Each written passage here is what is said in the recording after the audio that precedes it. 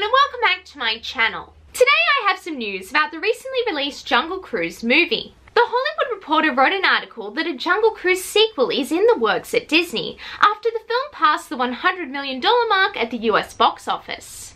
This news was later confirmed by Dwayne "The Rock" Johnson, with him uploading the following video to his Instagram. Gears now to the movie business, the business of Jungle Cruise. I work out so hard, my cheeks get blush. Rosy cheeks, they call me.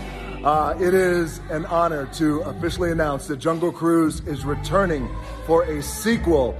Thank you guys so much around the world for making Jungle Cruise a franchise, a global franchise now. You've kicked us off, you pushed us past $100 million at the domestic box office alone. On behalf of Emily Blunt, myself, the filmmakers, and Disney, thank you for discovering and loving Jungle Cruise. And yes, that means that your favorite pun slinger, slinging the puns, is back.